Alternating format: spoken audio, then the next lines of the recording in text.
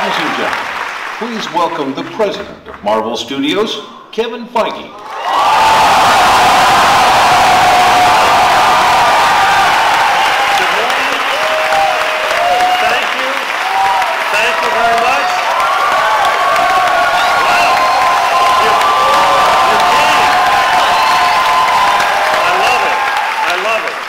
We called you and you came. Thank you very, very, very much. Thank you very, very much. I want to start today with, I'm going to show you something you've already seen. Thanks to the fine people at Hydra, we debuted a trailer last week. The good news is over 70 million people have already watched that trailer. It shattered every record, first day, first week. It's amazing. I'm assuming some of those 70 million are in here today. In case not, or in case maybe you want to see it on a big giant screen for the first time, here it is, the teaser for Avengers: Age of Ultron.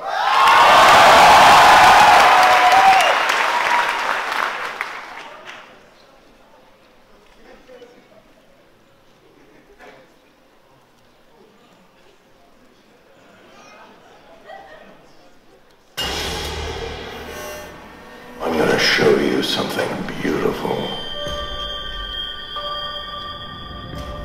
Everyone screaming for mercy. You want to protect the world, but you don't want it to change. You're all puppets, tangled in strings.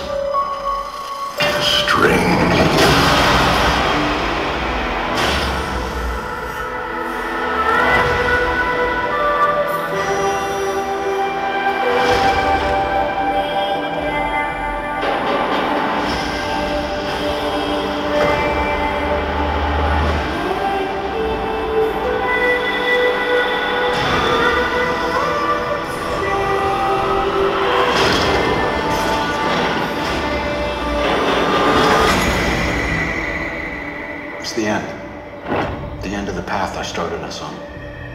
Nothing lasts forever.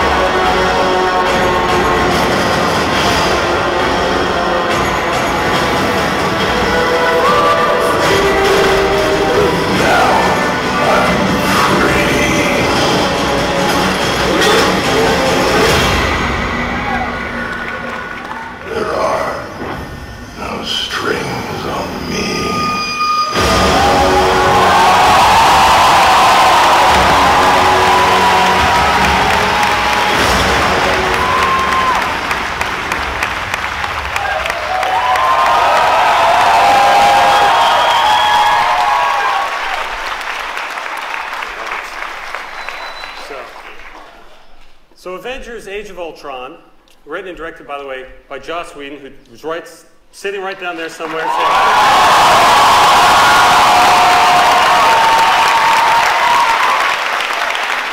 working very hard right now in the cutting room, helping us finalize Phase 2 of the Marvel Cinematic Universe. Thank you for coming today, Joss. Here's what you know about. Guardians of the Galaxy was the 10th Marvel Studios film, the 10th film within our cinematic saga. I believe somebody just whispered in my ear, 10 films, over $7 billion. We're pretty proud of that. And it's thanks to you. Thanks to you. And thanks to you, our most recent film, Guardians of the Galaxy, is the #1 film of the year so far here in North America. And I believe in the next 2 or 3 days, it will be the #2 film around the world so far this year. That blows our minds. And it is thanks to all of you who believed in Peter Quill, and Gamora, and Drax, and Rocket Raccoon. And what's the name of that other guy? Groot! That's it. That's the one. What James Gunn did with that movie exceeded all of our expectations. You guys coming out and telling us you like new things. You like things that are fresh. Speaking of which, Ant-Man, Peyton Reed is working on Ant-Man right now in Atlanta. Day 50 of photography is happening as we speak. Paul Rudd, Michael Douglas, Evangeline Lilly. We're very excited to share what is going to come very soon on that. But we didn't ask you here today to tell you things you already know. We brought you here today because we love, when we have information to reveal, we want to reveal it. Sometimes that's in a press release, sometimes that's in San Diego Comic-Con if everything comes together well, and sometimes that's on a random Tuesday at 11 a.m. at the El Capitan Theater.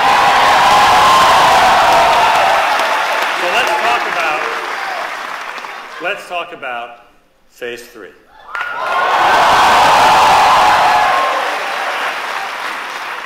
Now, what you know about Phase 3, if you're following along, there it is. Thank you very much. Enjoy it. Thank you. No. We have planted a lot of flags. That's what you do in show business. You know you're going to make a movie. You're not sure what movie it is, but you need a weekend, so you plant a flag on a weekend. And this is what we've announced. Actually, I think we have officially announced that Captain America 3 will be May 6, 2016.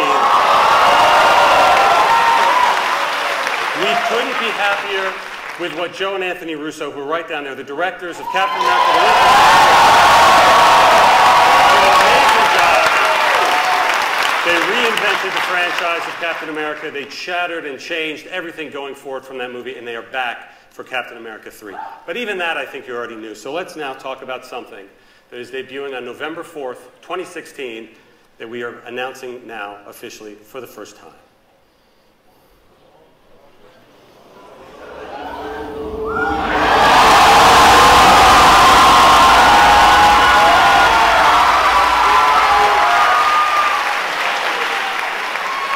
We've been talking about Doctor Strange. I think I've been talking about Doctor Strange since the day I was born. Because I love it, because it's very, very important to us, and because it takes us a while to work on these movies before we're ready to stand in front of you and announce them. But Doctor Strange is finally coming to theaters. Scott Derrickson is working on it right now. The director, Scott Derrickson, is right down there.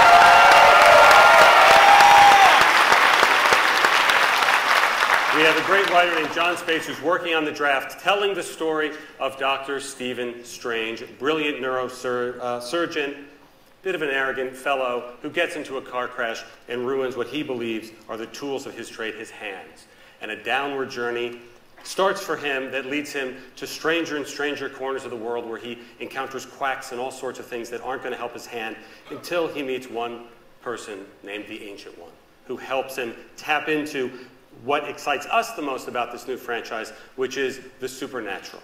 And in the Marvel Cinematic Universe version of the supernatural, that involves everything from quantum mechanics to string theory to parallel dimensions, all of which, if you meet the Ancient One and train to become a master of the mystic arts and maybe even become the Sorcerer Supreme one day, you can manipulate with your hands and your thoughts.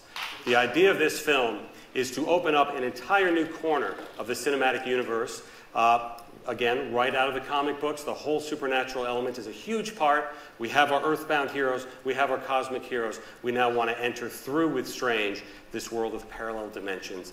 Scott, as I said, is working very hard on creating visuals, the likes of which we haven't seen in any Marvel movie before, and we hope the likes of which you've never seen in any movie ever. So that's Doctor Strange coming in November of 2016.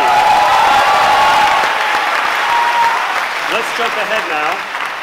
Let's jump ahead to May 5th, 2017, and there's actually somebody up there who wants to tell you himself. Hey everybody, this is James Gunn.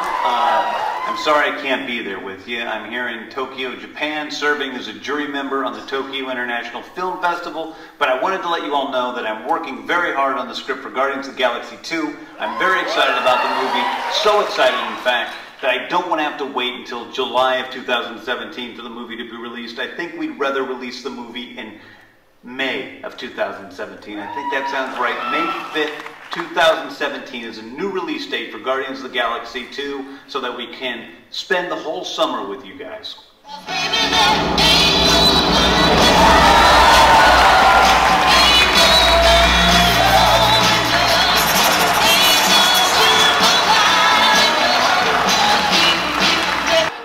So we announced the earlier date, but frankly, we knew the movie was going to do well. We didn't know how well. And it encouraged us, frankly, to help put into place everything else I'm going to talk about today for the next 10 films, but also to move it up to, what did I do? To move it up to May 5th, 2017. Who wants to talk about July 28th, 2017? July 28th, 2017 is the return of one of the most popular Avengers.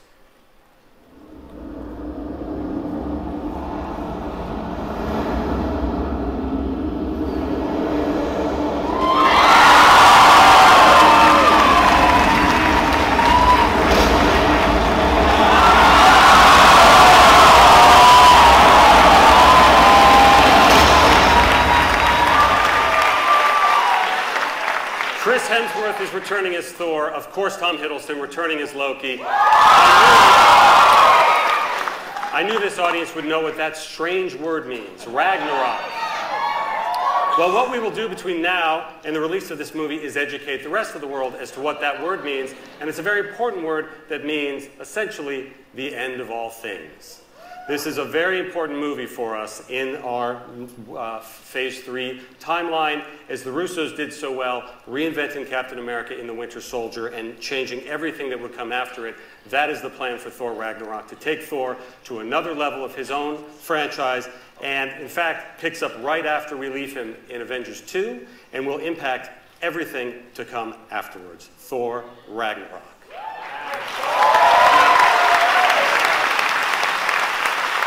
So here we have 3 existing franchise characters, 1 new one. So I think it's time on November 3rd, 2017 to announce a new one. You guys want to see a new character for the first time in the cinema? Okay. Here he is.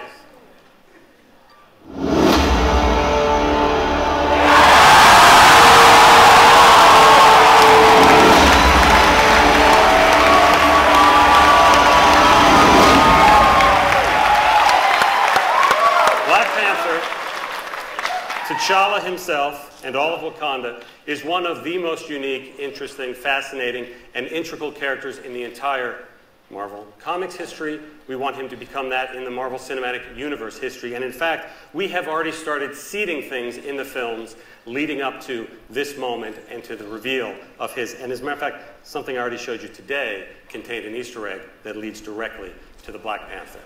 He is very, very exciting for us, tapping into the advanced African nation of Wakanda and all that comes with it, the family drama. He's a bit of a prince, he may become a bit of a king, but it's also about how this isolationist country of Wakanda needs to meet the world. Maybe it goes well, maybe it doesn't. We will find out on November 3rd, 2017. May 4th, 2018, I'm going to skip over. I'm just going to skip it. I'm going to skip it. Because I like this trend that's happening right now, introducing new characters to you. So I'm going to go right to July 6th, 2018, with the introduction of yet another very, very important character for the first time into the MCU.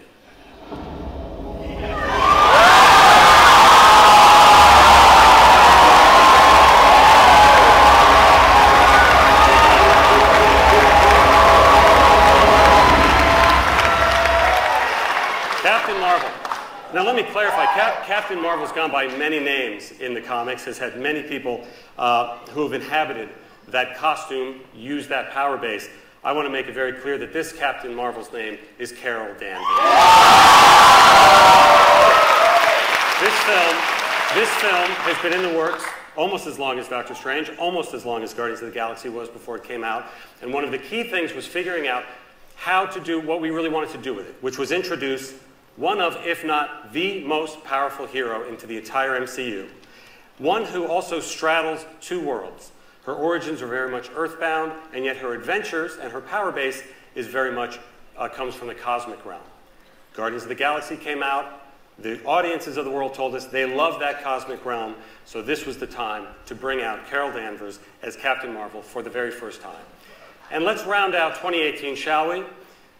November 2nd, 2018, introduces not 1, not 2, not 3, not 4, not 5, but dozens of new heroes into the cinematic universe. It will be our 20th film. It seemed time to open the floodgates a little bit wider.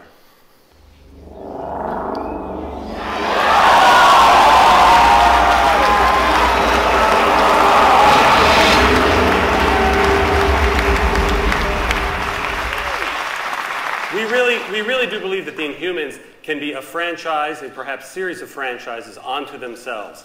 They are the Inhumans. They have dozens of different power bases. They have an amazing social structure in which you go through these Terrigen mists and you don't know what you're going to become on the other side, which gives amazing character drama that we love to play with, and tons of spectacular new powers, new effects.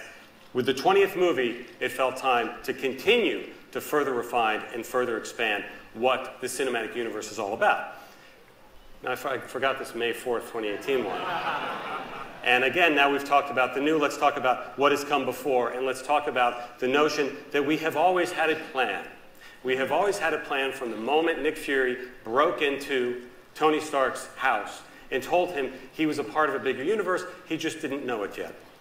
Well, I think he knows it now, and by May 4th, 2018, everybody will know it because it is the beginning of the culmination of everything that has come before.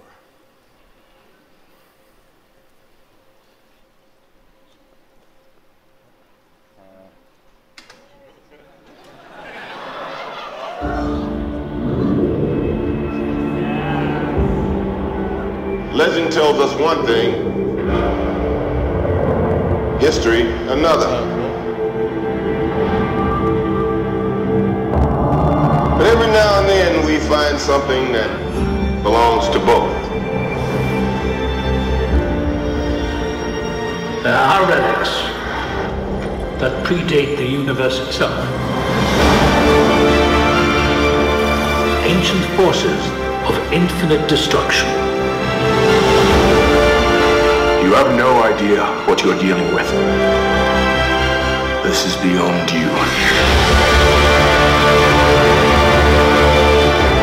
Why would you risk your life for this? Because right now, life's giving us a chance. Whatever happens on Earth, that up there, that's the end game.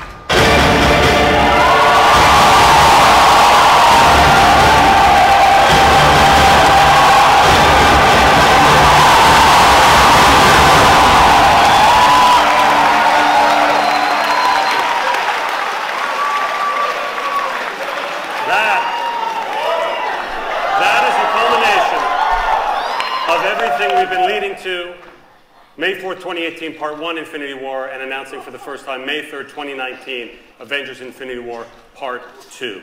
It is unbelievably exciting to us to continue building the plan that all of you tell us you like, and you believe in this plan, and it now is going to kick into a whole other gear. So here's how I want to leave you today. I want to leave you not just with a teaser you've already seen, hopefully some exciting announcements, but Joss Whedon was kind enough to bring an exclusive scene from Avengers 2 to show you guys. Now, this is a different scene than what people who watch tonight's Agents of S.H.I.E.L.D. will see. This is just for you guys here. It's a short scene. It doesn't have any visual effects in it because all the visual effects that are done, you've already seen in the teaser. So this is a scene that takes place in the middle of the movie after the Avengers, frankly, have gotten their asses whooped by Ultron. And this is two Avengers sort of struggling and dealing with that fact. Enjoy.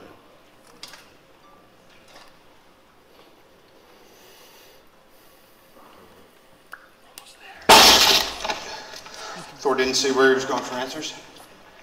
Sometimes my teammates don't tell me things. This kind of open floor would be the exception.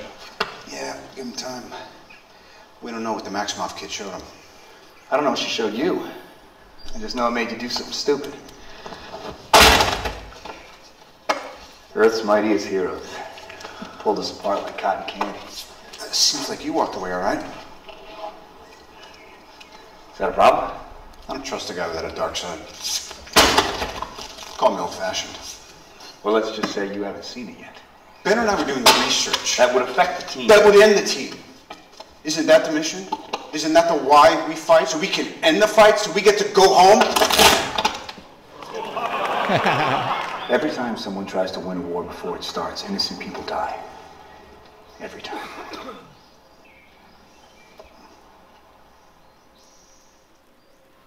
Nice.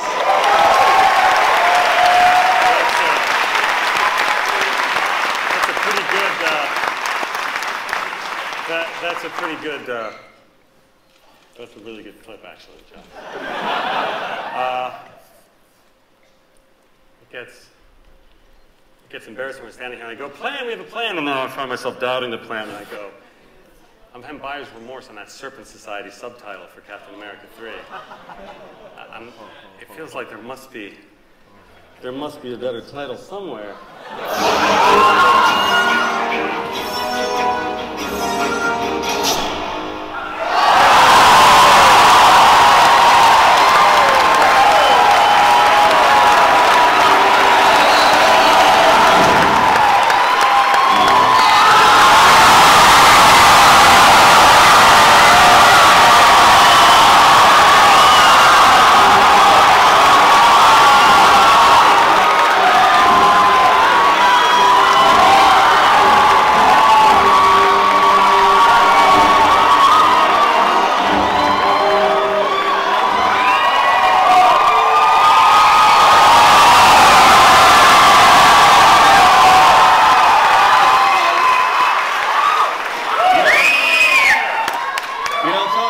This is heartbreaking for me. I never believed that something would come between us.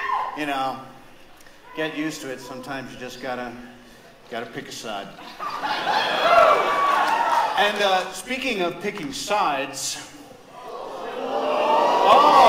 Black Panther himself, ladies and gentlemen, Mr. Chadwick Boseman.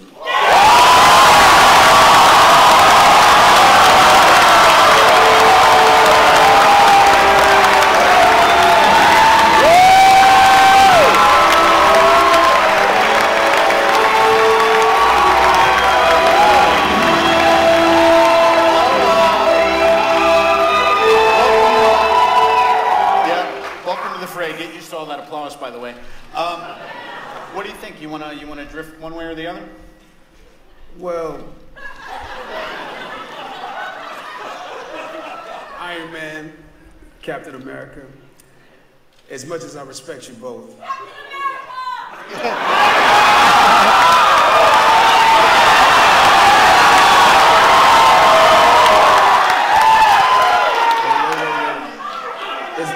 As much as I respect you both, Black Panther is kind of his own guy. Well,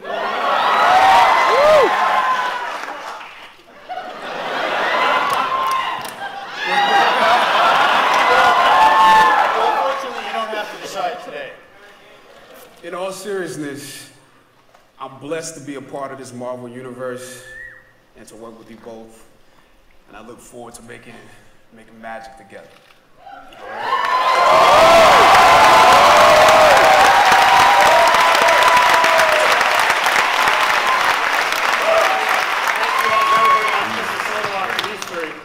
Thank you for coming out today. As you can see, we have a hell of a lot of work to do right now. You're going to get a free gift on the way out. Thank you so much.